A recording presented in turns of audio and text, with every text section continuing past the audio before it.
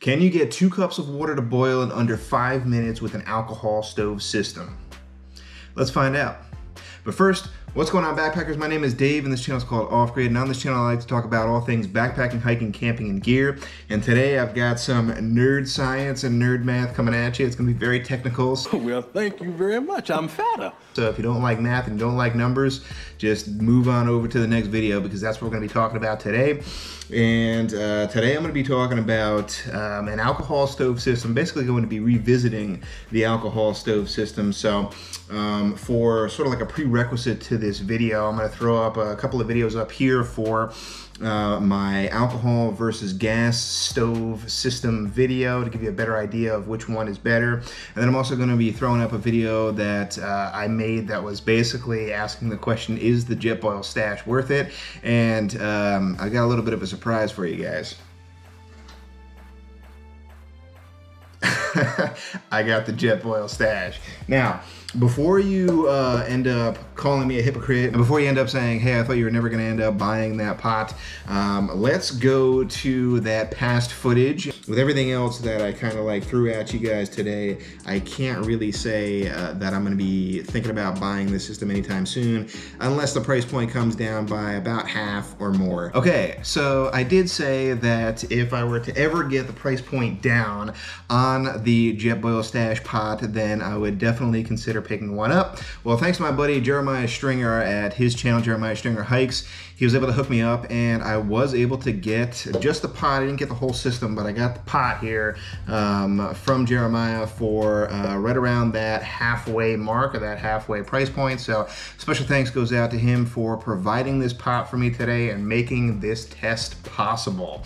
So what am I gonna do today in today's video? I am really excited about this one, guys, because I feel like I've cracked the code to making your water boil in the backcountry as quickly and as efficiently as possible. So really excited to share this one with you guys today, but I want to get some of this stuff out of the way real quick. So if you want to head on over to the time trials, I'll post a timestamp right here of when I get those going. But I also wanted to reference a video that I referenced in one of my other videos as well.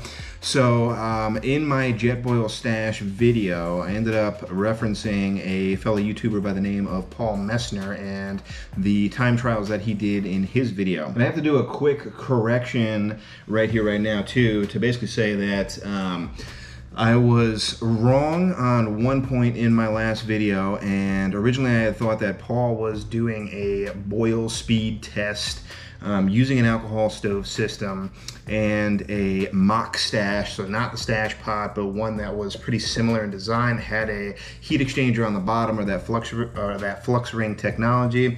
And I thought that he was using about 2 cups of water, but it turns out that Americans don't know the rest of the metric system, and he ended up using 400 milliliters of water, which in turn is pretty close to 14 ounces instead of 16 ounces, which is the standard 2 cups. So I did the math on that, and the correction here is that originally Paul was able to get his 400 milliliters of water to boil in about 4 minutes and 37 seconds with his heat exchanger pot. But if you do the math on that and you add 2 extra ounces of water to get 2 solid cups in, it winds up being about 5 minutes and 15 seconds to bring 2 cups of water to a boil. Now, I was using that as the golden standard. As soon as I figured out the math on that, I was like, all right, can I beat that time? Can I get it even lower? And I thought that I could. So what I did for today's rounds of testing, and I'm gonna be posting B-roll in here to show you guys all the different tests that I have. I'm gonna tell you the 4 different types of tests that I'm gonna do in today's video as well in a little bit. But I was pondering that question, can I beat his time? And the reasons why I thought I could beat his time, I actually have 3 reasons that I thought could end up beating his time. The first of which is in Paul's test, he actually didn't end up putting this piece on right here, which is just the clear plastic lid that the Jetboil Stash comes with. He was boiling water inside, right, in a controlled environment, but he didn't have the lid on, which is a simple thing to just use to make sure that you're heating up of water as quickly as possible, right? You want to make sure that you're trapping as much of the heat in. So that was the first reason that I thought I could end up beating his time. The second reason why I think that I was going to be able to beat his time was because I think that I'm using a more efficient stove. Now I have the Toaks siphon burner. I'm like looking around to see if I have it like readily available, and it's just off screen and in a case. So I'm not going to show you right now, but I've shown it in other videos, and I can post a picture up here to show you guys. In Paul's video, he was using the tried and true Trangia burner stove, which I think is made out of brass or something like that. I could be wrong, but my Toaks titanium burner is a siphon burner, they call it, but it's basically just another stove. But I did notice that a lot of other alcohol stoves take a while to bloom, which basically means when you initially light an alcohol stove, the flame is blue, and then it will eventually turn to that orangey yellow type of look to it, which basically means that it's primed or prepped and ready to go. And I noticed that with my Toaks titanium burner or stove, that it basically blooms in like 5 seconds or less. It's insanely quick to light up and get ready. So I can basically just light it, get my pot, and just sit it on top, and it's ready to go.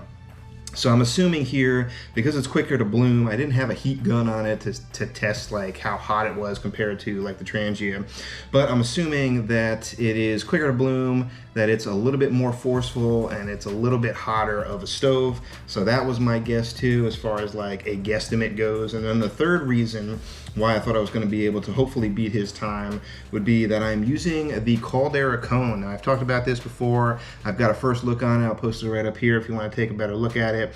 But it's basically just a thin piece of aluminum that goes in a cone shape and goes right around your pot, and literally goes like right up to the lip, right up here where the edge of the pot meets kind of like the lid. And it is something that is a great insulator. And I talked about this before. I'm going to recap here with my results that I'm going to be talking about real quick. But let's get into the 4 different tests and the 4 different results that I was able to achieve in this video for you guys today. I'm going to start with kind of like the lower end and then build all the way up to the grand finale here. But the 4 tests that I'm going to do is basically 2 different sets of trials, and 2 of the tests are going to basically be with this stand right here, which is the Vargo windscreen and stove stand. It's just a simple piece of aluminum here that you can mold to a lot of different shapes. You can do like a diamond. If you have a really wide pot, you can kind of do like a hexagon shape. But basically all it is a stove stand. Before I was calling it a windscreen, but it's kind of useless as a windscreen, and I figured this out when I was going over to the Channel Islands for an overnighter. Tried to use it in mildly windy conditions, and it basically rendered my alcohol stove system useless, and was basically the reason why I decided to do this test to begin with, and what kind of, started the wheels in motion. The second set of tests that I'm going to perform is going to be with that Caldera cone. So basically I have the 2 different kinds of pots. I got the Stash right here, and then I also have my Toaks titanium. This is the 750 milliliter pot, and it's also the one that I bought the Caldera cone for. And if you're not familiar with the Caldera cone system, they make the cones specific to a certain kind of pot, so I'll talk about that in a hot second as well. But these are the 2 different pots that I'm going to end up using for my time trials today as well. So, result number 1 here. I'm not going to do it in real time right now. I'm going to throw in some B-roll footage for you guys to look at for the different times and the different trials that I'm looking at here. But result number 1, I'm going to say I'm going to be using the Toaks titanium pot with that Vargo stand. And I ended up getting, this shouldn't come as any surprise if you guys have been following me for a little bit of time now, but because I've already basically mentioned that in another time trial. But with the Vargo stand, the Toaks titanium pot, 2 cups of water at basically like cold, just out of the faucet, I got that to a rolling boil in about 7 minutes. Now, under optimal conditions, that actually rings true. But again, like I said, if you're in the field and you got some wind, it's going to render the Vargo system pretty much useless. Let's go over to the second result now, and I'm still using the Toaks titanium pot, but this time I'm going to switch over to the Caldera cone, and I think I've mentioned this in a video in the past as well. Maybe not. Maybe this is the first time that I'm kind of launching this out there, but It is amazing, guys. The Caldera Cone is a super heat efficient stove system, and I got that down to about 5 minutes and 30 seconds, which is a reduction of around 20%. But more importantly, the thing to note is that the Caldera Cone is amazing in the wind. It comes up super high on the pot, and it definitely acts as a heat insulator, so that the majority of the heat that might come up and around the pot basically stays at the top of the cone, because again, it's hugging that lip and or the upper portion of your pot, so that it's not really losing that much heat at all.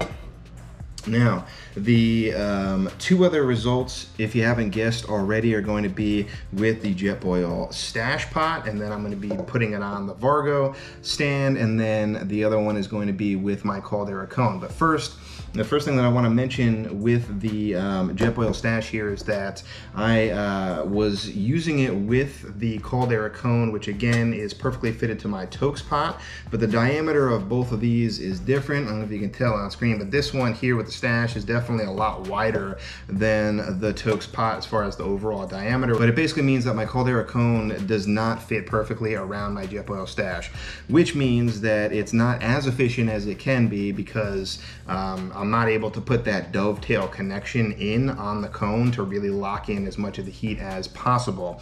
So instead of getting a cone that goes all the way around it and locks in, I guess, 100% of the heat or possible heat or close to it, you'll end up getting somewhere around, I don't know, you can see in the footage, it's somewhere around 2/3 the overall space to 3/4, something like that, but the back end is pretty much open for the most part. I'm getting a lot of coverage around it with the cone, but it's not as much as it can be. I'm gonna have to research different stuff off of Caldera's website. Maybe I'll pick up a cone that fits the diameter of this Jetboil pot a little bit better or more perfectly.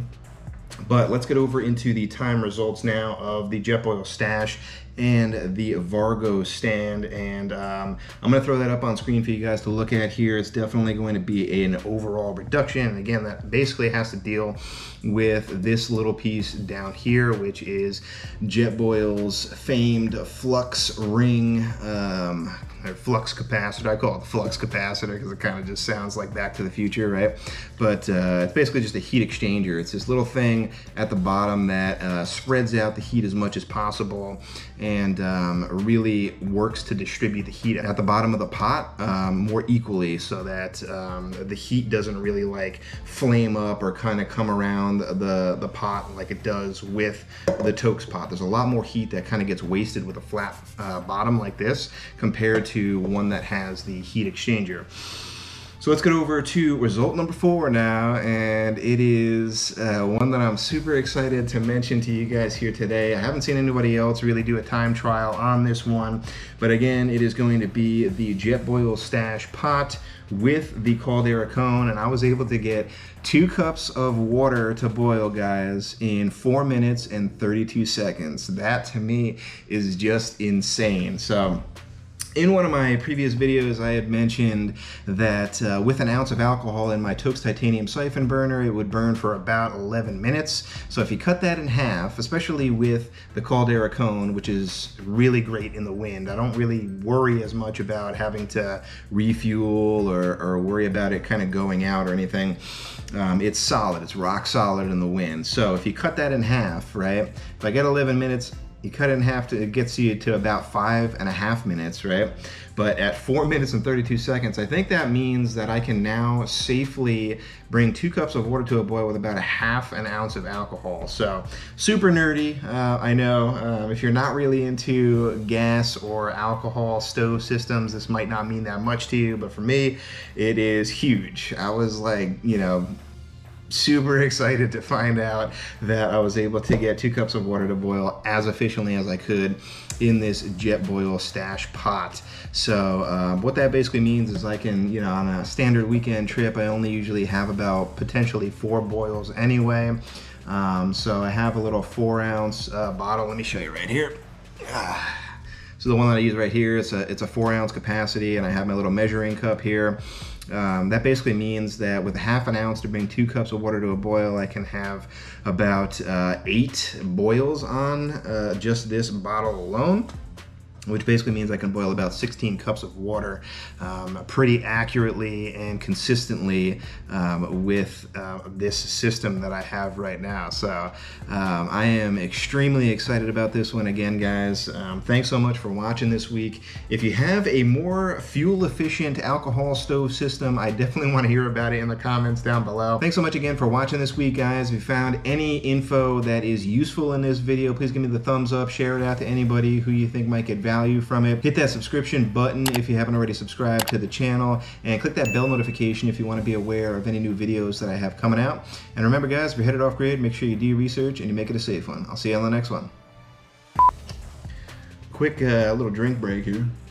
I do like Zevia, not sponsored, but I really dig the Zevia products. Does a body good. I did it. I actually did it. Oh. Man, I've waited a long time for this one. And that's all, folks.